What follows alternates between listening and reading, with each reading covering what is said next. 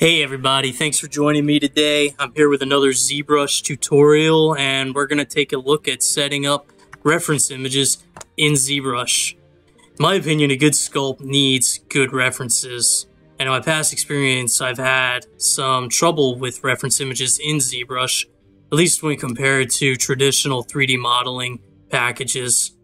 And I tried dual monitors, switching windows, the transparency slider at the top of Zbrush, spotlight method, but the method I'm about to show you I think is superior. Hopefully you'll agree, so let's just go ahead and get started. Here I have Zbrush, and we're just going to go ahead and add a sphere 3D. Right there, we'll hit edit, make polymesh 3D, and we can even go ahead and turn on Dynamesh. Alright, cool. And now we're going to turn on floor planes. So by default, it makes a floor plane on the y-axis, which isn't what we need right now. We'll turn on the z-axis because that's behind the model, and we're going to use this floor plane as our reference image. Okay.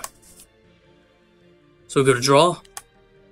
And you can see right here we have a few options like front and back, up and down, left and right. And so we'll go to front and back and we'll hit map 1 and import. Now I just went ahead and got some images off Photoshop and put them together. And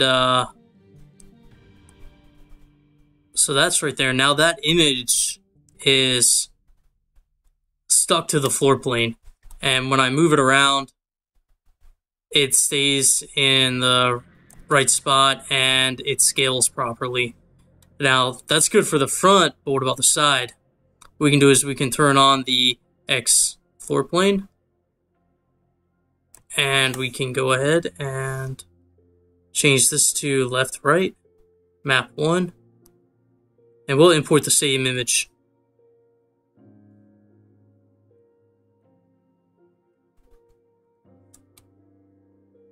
There we go. Okay.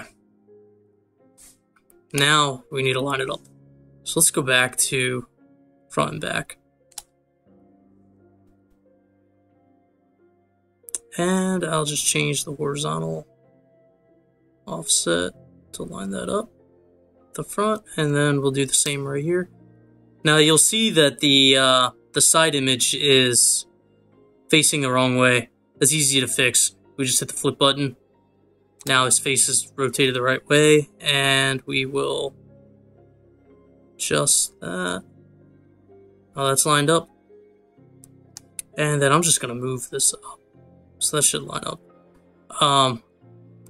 Now you may be wondering what the benefit to this is.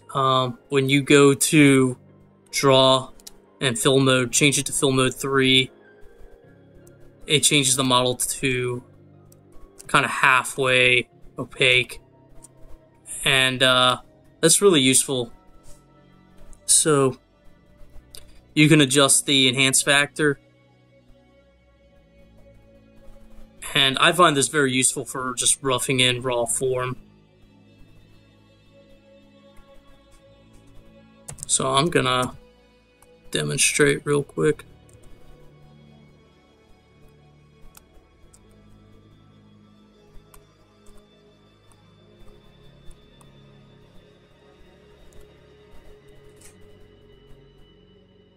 Lower my resolution a little.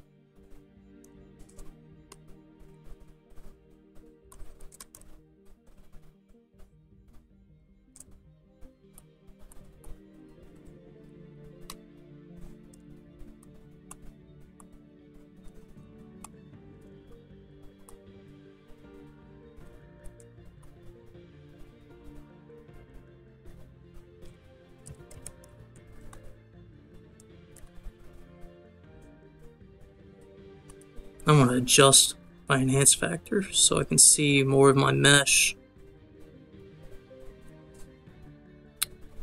It's just for sculpting and details.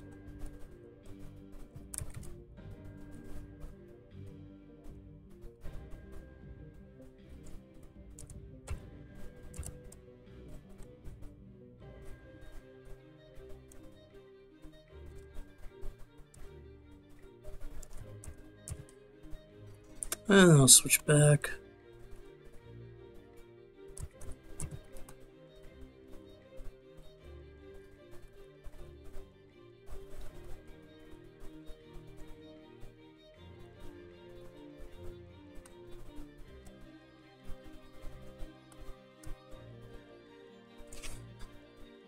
So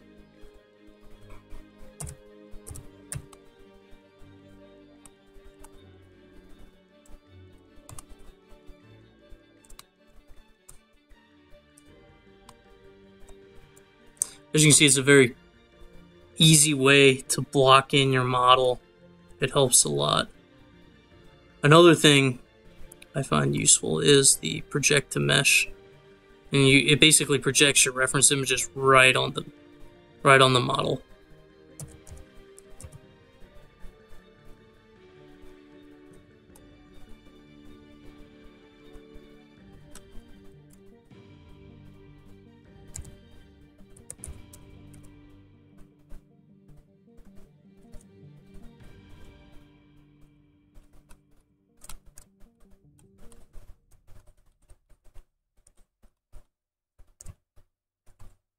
Whenever you don't want it anymore, you just turn it off, and there you go.